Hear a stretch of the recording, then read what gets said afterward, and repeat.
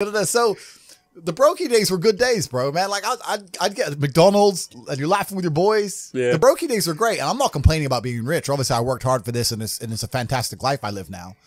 But I think without those brokey days, without those original days to compare it to, without that juxtaposition, then I don't think being rich would be fun at all. I think it's only fun because you can compare it to the days when you weren't rich. That's the only thing that makes it fun. The only thing that makes my $10,000 steak fun is that you can laugh saying how you never had 10 grand in your bank till you were 27 years old. Yeah. Like otherwise it's boring. Otherwise okay, steak. And I think if you're born with too much money, that you'll never truly be happy.